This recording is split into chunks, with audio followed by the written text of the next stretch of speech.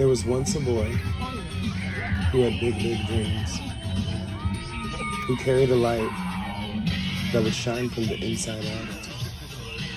He would freely share his light with those in need, until one day those same people he helped pick up stole his light when he was asleep, just like a thief in the night.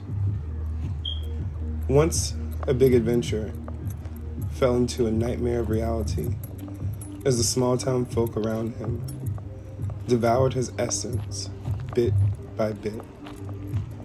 Gluttonous pigs, overindulging the sins of flesh, no control, full speed ahead, ready to wreak havoc on anyone in their path. The little boy was sad and afraid of the dark. What could go bump in the night? What was watching him when he couldn't see?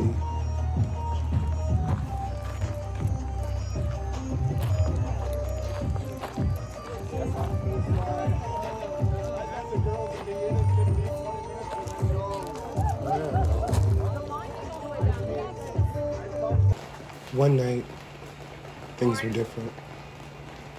It was Hallows Eve. On the way home from school after choir rehearsal, the boy ran into an old man closing up shop from Shining Shoes.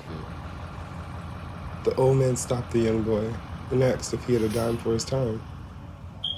The young boy looked puzzled. The old man asked again in a different way, "Could I give you a dime for your time?" The young boy shrugged his shoulders and said, "Sure." The old man said, "I see you walk home with your head hung day after day. Why is that so?" The boy said, "People keep stealing my light when I'm asleep. They aren't very nice, like when I once gave it to them." "Why did you give it to them?" the old man asked. "Because I don't want to see people sad like I was. Everyone deserves a smile." This brought a smile upon the old man's face. He looked the young man in the eyes and he said, "You have a big, brave heart that you must learn to protect. And tonight, more than any other night, the spirits are among us." The old man reached into his pocket and handed the boy a medallion engraved was an evil eye. "This will protect your spirit from now on. Carry it with one until one day you can no longer find it, because the protection is a part of you, and it's going to the next person to protect." The young boy looked at the medallion in awe and thanked the old man.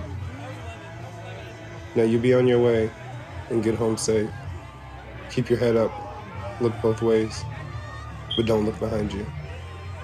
No matter what you hear, keep walking."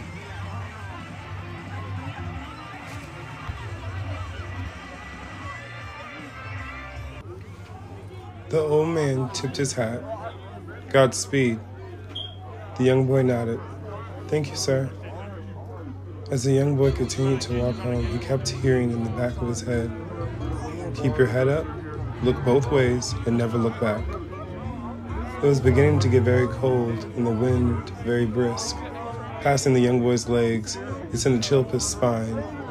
He was only a few blocks away from his home, and ever so often he heard the chuckle of his peers running through the neighborhood, and an oddity of trash creating the clash of titans amongst the wind echoing.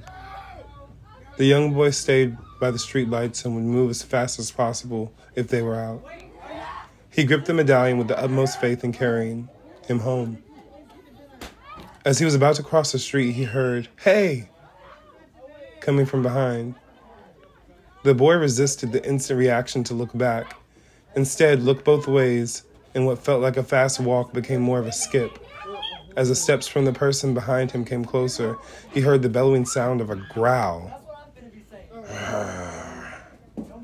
The boy was now a block away from his house after turning right, and he took off full speed ahead with his head held high and his shoulders narrowed in the direction of his front porch. He could hear the snarling and the salivating creature not far behind him. The front door opened as his mother was outside sweeping. "Mom!" the young boy yelled with an assertion of glee. The closer the boy got, the more distant the creature became, like almost came to a sudden stop, like a halt. His heart pumped so fast. There you are. I just got finished setting the table. Come on in. I know you're cold and hungry. The boy leapt on the porch and hugged his mother, pulling her inside, closing the door, and ran straight to his room where he melted into the floor like landing ground for the first time. She chuckled. Really hungry, aren't we? Of course, Mom. He nervously laughed. After calming himself, he looked out the window of his room to see if he could spot whatever wolf-like creature was chasing him and snarling. In the far distance, to the left, he could see this yellow-eyed wolf-like man. The boy gasped and looked down at his hand at the medallion. He kissed it, whispered thank you, and placed it under his pillow.